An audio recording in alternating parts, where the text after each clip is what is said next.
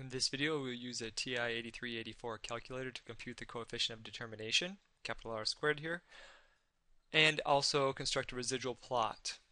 Okay, here's our data, the height x, the circumference y.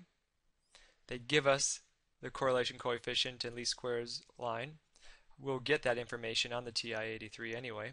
So let's put that information in L1 and L2, stat, edit, and then here we have L1 and L2. I have the x values here, explanatory, and then the y response here.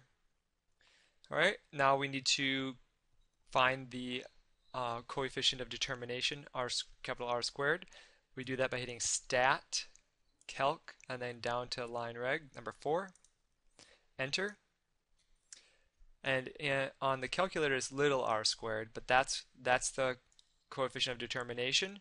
In a percentage form, this is in decimal form, so move the decimal 2 spots to the right and then round off, so 89.1%.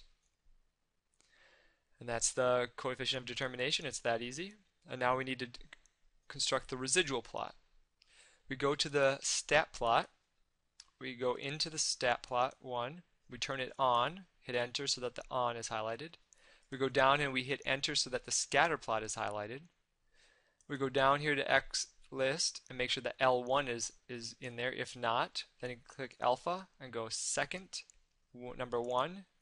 So that L1 is there, and we want residual here. Now we don't type that in.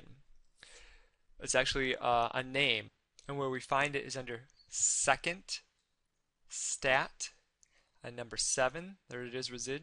So we click that and then enter. Then we can go to zoom 9. That would be the zoom stat. And then there's our residual plot. Now which one is it? Well, you have to look closely. You can also choose trace to trace the data points by going over here. It shows you the x and then the y values if you'd like to do that. There's two that are pretty close.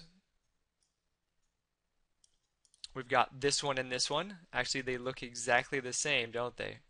The only difference is that this one is height as the x values, and then remember when we did the L2s, the y value, that's the residual values, so that would have to be on the y, the second one. So this is always x would be the height, and then it's plotted against the residuals. So this would be the correct answer. This is not because of the labels are incorrect.